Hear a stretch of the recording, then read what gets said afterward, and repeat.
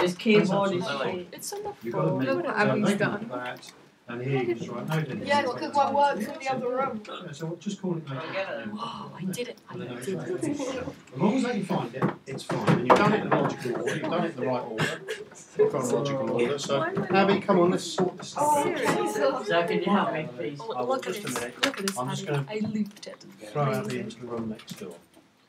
And tell her to get on. I just need to change the octave, but it's not letting me. On there, why have you got that little keyboard? I'll get you a better keyboard while I'm there. Hang on. Doesn't show the full title.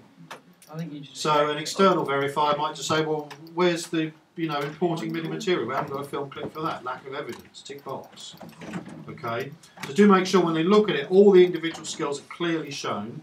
By all means, link like ones, but then make sure it's visible from your title straight away.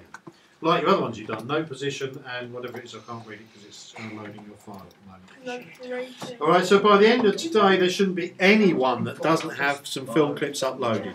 There should be nobody in the room that doesn't have film clips uploaded. Remember, this all has to be finished before the end of next week, okay? Because we really have to start thinking about learning aim B.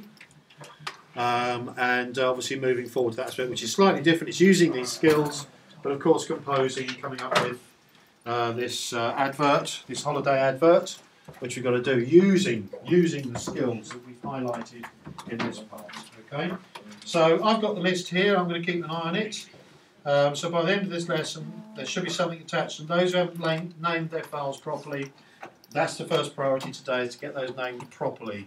So we actually know what they are. So if you're importing MIDI files from the internet, remember Sibelius automatically imposes itself upon you as you try to open that MIDI file. Just let it open in Sibelius, close Sibelius, quit Sibelius, open GarageBand, and of course you just do open in GarageBand and it will import your MIDI file. How do you get the blog? The blog, showme.com.